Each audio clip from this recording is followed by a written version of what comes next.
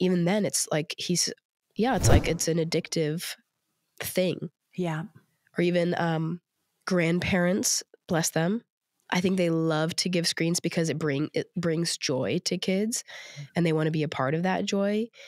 But we've also seen in our son, it's like, oh, if you're going to go be with grandma and grandpa, he's like, oh, TV?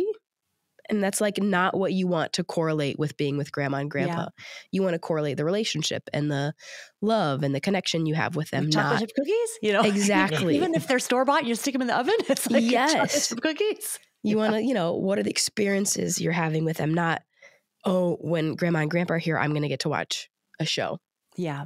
So yeah, I think we've seen that a lot in just 2.5 years. Yeah. It goes back to like what you're saying. I think it just like brings them so much joy that they're able to like provide this the grandparents for him, and like it's a good like thought, right? And like, like they're, especially for my parents, they're first time grandparents, and so, you know, everything is just like, oh, try this, and yes, I just want to give you everything, but even then, like with that does have to come like a certain level of boundaries, right? And I think like we've been a little bit more intentional about that lately, because like we've realized, right, like every time like my parents like want to come over and he just wants right away like watch things, and it's like, no, like let's go and like hang out, and they came over to like spend time with you and play and go show them, you know, this toy that you have that you've been playing with for, you know, 3 weeks or something.